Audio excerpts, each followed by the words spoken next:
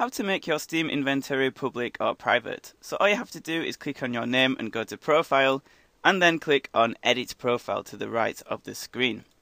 From here, you want to click on My Privacy Settings, and then go down to the Inventory section where you can make it either private or public.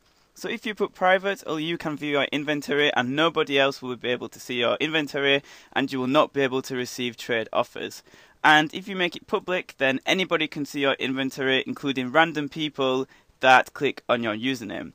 So simple as that. If you want it to be private, then click on the private option, and if you want it to be public, then click on the public option. You can also make it to friends only, so only friends can view your inventory, but most people make it either public or private. So for this example, I will make it public and then click Save Changes. And that's all you have to do. So be sure to leave a like and a nice little comment if this tutorial helped. It lets me know that I helped you guys out, and that would be awesome. So thank you for watching, and I'll see you guys later.